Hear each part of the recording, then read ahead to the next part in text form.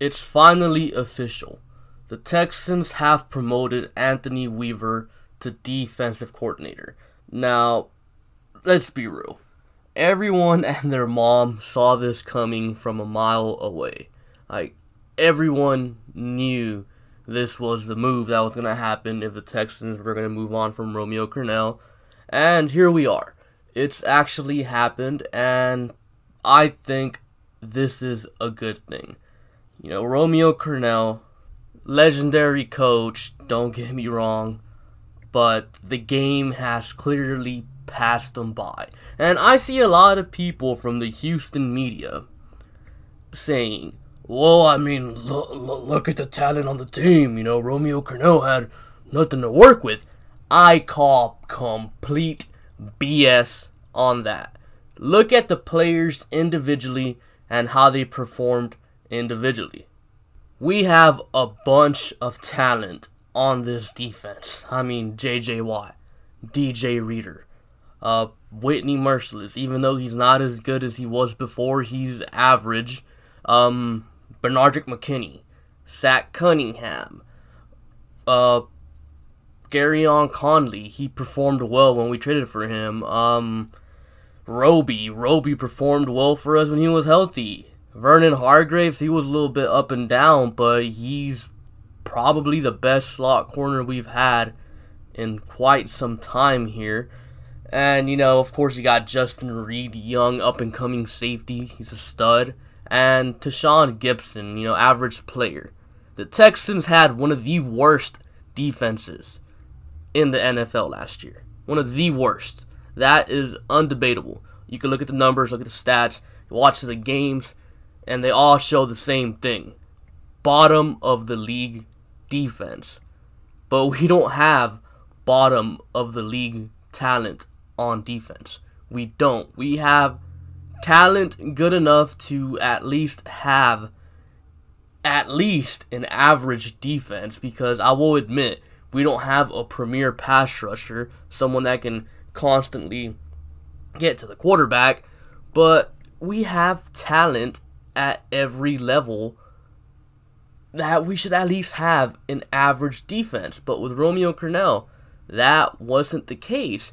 And here's the thing too, like, the way he's misused talent. J.J. Watt, Whitney Merciless, Jadeveon Clowney, DJ Reader. He had those guys to work with for, you know, a few years. Never figured out how to use them all. Never. Like, it's absurd. Like, you look at the Niners. They're in the Super Bowl right now, by the way. Look at the Niners. DeForest Buckner, Arik Armstead, D. Ford, Nick Bosa. They easily figured out how to use their star players on their D-line. Romeo Crennel never figured that out. Romeo Crennel's over here putting McKinney in coverage when everybody knows that McKinney should never ever be in coverage. Romeo Crennel over here has 3 corners that specialize in press man coverage, but he's playing them 10 yards off the ball. You know, Romeo Crennel has Charles Omenihu and Jacob Martin, 2 young, decent pass rushers, but in the playoffs, he never really put them in there. That's misuse of talent. The Texans have talent. Like I said, good enough to at least have an average defense. But we had bottom of the league defense this year, or this past season, so Romeo Crennel is no longer the DC, and it is now Anthony Weaver. And like I said, I mean, everybody saw this coming, and I think it's a good move because it gets Romeo Crennel out of here. Anthony Weaver, he's a young coach, and if you look at the NFL right now, like, these young coaches are taking over. It's a young coach's game right now. You know, you got Sean McVay, you got Eric Bieniemy over there being OC for the Chiefs. You have Kyle Shanahan. You know, the Giants just hired like a 30-year-old coach. You have the coach from the Cardinals that's being innovative with Kyler Murray. You have the Niners defensive coordinator that everybody loves. So, like, this is a young coach's league right now. And, Anthony Weaver, he's never ever called plays in his life. He's never been a DC. This is his first shot at doing that. And I'm not gonna, say, well, he's gonna be great. But I'm also not gonna sit here and say he's gonna suck, because I really do not know, because you just never know with these things. I'm just in a wait and see mode, and honestly, that's kind of how I always am. I'm more of a realist instead of an optimist or a pessimist. I just see things for what they are, and what they are right now is relatively unknown. We'll see how things will turn out, but I do expect things to be better, because we got a young guy instead of an old guy that clearly didn't know what he was doing anymore. And, he has a nice track record with our defensive linemen. DJ Reader, Brandon Dunn, Angelo Blackson, Christian Covington. I know, Covington's over there in Dallas, but, Anthony Weaver definitely had something to do with that. And you also got a lot of people saying very good things about Anthony Weaver. Apparently, Anthony Weaver models his coaching style close to Rex Ryan, because he loves Rex Ryan, and Rex Ryan's a pretty good DC. I know I saw plenty of Texans fans wanting Rex Ryan, so hey, who knows, maybe Anthony Weaver can be good. And I also seen some Texans fans be pissed that, another, in-house coaching hire, blah, blah, blah, blah, blah, blah, blah, blah, blah. You already knew this was coming. What did you expect to happen? Who did you want out there? There is literally no one out there that the Texans could have gotten. And I've seen some people say, man, we should have gotten the Niners defensive coordinator. How in the world are you going to do that? Are you going to go over there and kidnap him and then put a fake mustache on him and call him Jimmy or something? You can't do it. You cannot hire someone else's DC as DC. The Niners would just block that move. And, that's just the way things work in the NFL. There was no way we were getting him.